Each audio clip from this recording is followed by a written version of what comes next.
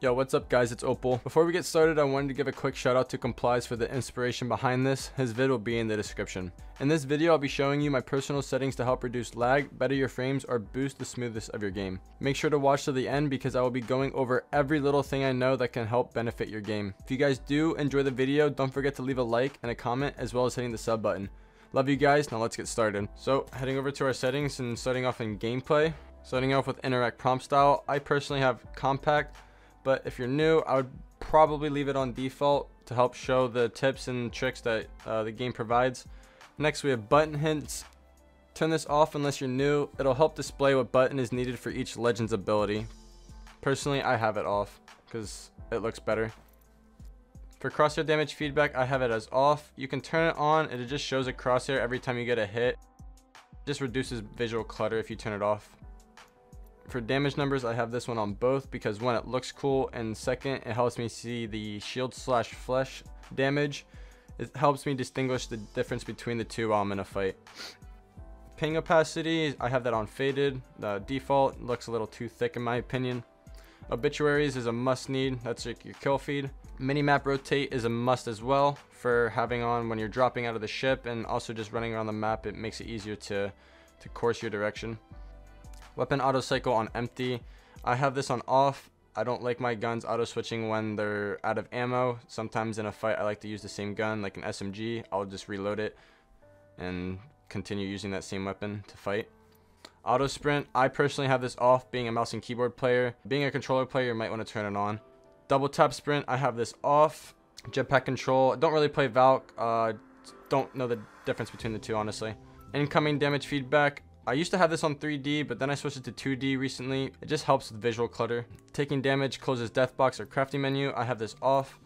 If you're in a death box trying to shield swap and you have it on, then it'll take you out of the death box and you might not be able to get the shield swap.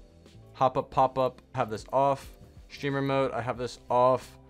If you're trying to hide players' names in the kill feed, this is a good way to do it if you want to, switch them on and off. Anonymous mode, I have this enabled personally because I'm weird. Most people have it disabled because they, want people to see their names. Usage sharing, I personally have this off. Performance display, I personally have this on to display my FPS and my ping. Club invites, I have this disabled. Communication filter, you can leave this just as everybody, or if you want to only see friends talk, or if you just want to see nobody talk because you have no friends like me, then go ahead. Reticle, go over some reticles that I use. Personally, my favorite one that I use is this light blue cyan one. You can copy the numbers here. Another one I like to use is this lime green. It's very vibrant, very good on all the maps. Lastly, another reticle I like to use is this pink one. It's got a nice glow on like all the maps, and it's very vibrant as well. On the laser sight, I just use the same color as my reticle. Colorblind mode, I leave it as off. Subtitles, if you want subtitles on or off, there you go. Subtitle size, I have that as normal. I mean, they're off, so it doesn't really matter. Enable accessible chat features is a big thing with FPS. Make sure you turn this off, as well as convert incoming voice to chat text and play incoming text chat as speech. Make sure you turn these off because when text is on your screen being displayed as speech in your ears, it makes your game lag. Heading to mouse and keyboard now. I personally play a 1.8 sens at 800 DPI, which is around 29 centimeters per 360. My ADS is 1, and my per optic ADS sensitivity is off. Mouse accel I have turned off. Mouse invert I also have turned off. Lighting effects depends on your peripherals. You can turn that off or on. I have that on. Keybinds, it's all personal preference for these, other than a few important binds. I have my tap strafe key bound to scroll wheel down and my jump key bound to scroll wheel up. I also have crouch toggle as C to help with my super gliding. My one side mouse button is bound to alternate interact. The other side mouse key is bound to holster to make it easy to quick slide. My inspect is on my left alt key. Yeah, flashy. My ping is on Z. Push to talk is on T. I have my shield battery bound to 5, and I have my medkit bound to 6. This makes it easier when in a fight. You don't have to access your heal menu. I don't know too much about controller. Heading into video.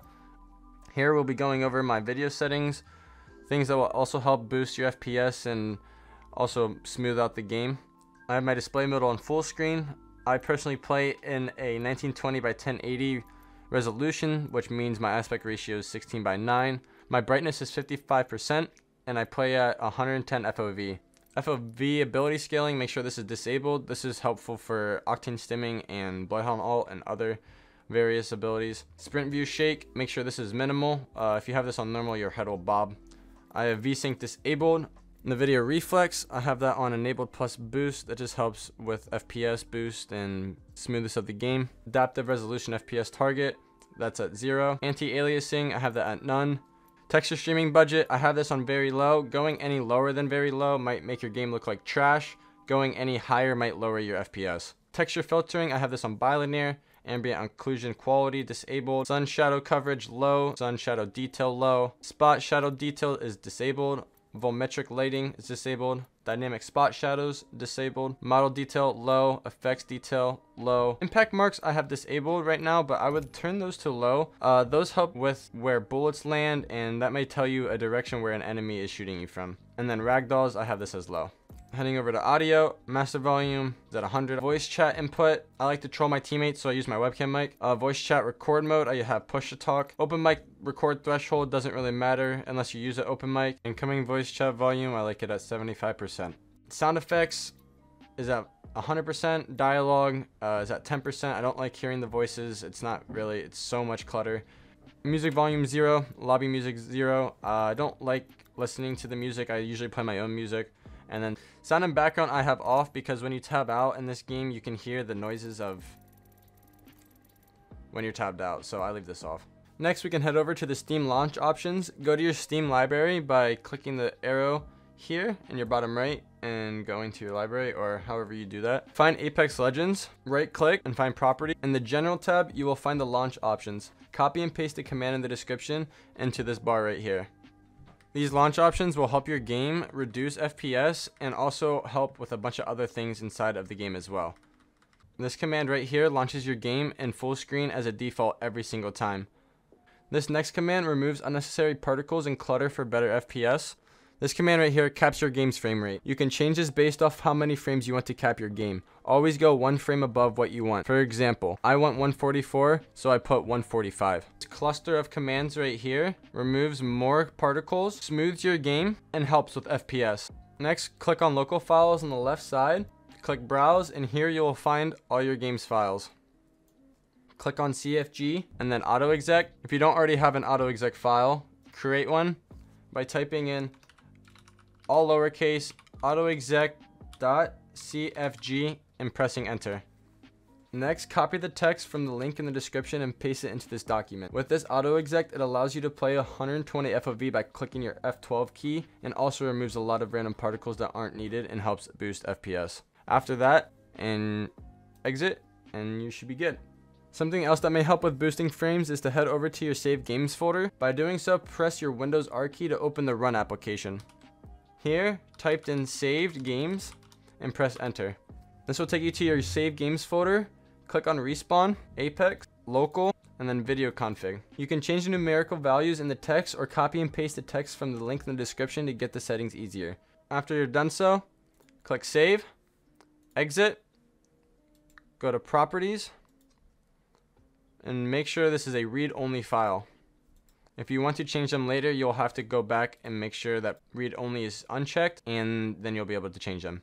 Hope you guys enjoyed, and I really hope this helped. I want to continue and try and do different videos like this along with gameplays. Don't forget to like this video. If it helped, it also helps me out. And also, subscribe for more Apex videos in the future. Thank you guys so much for watching.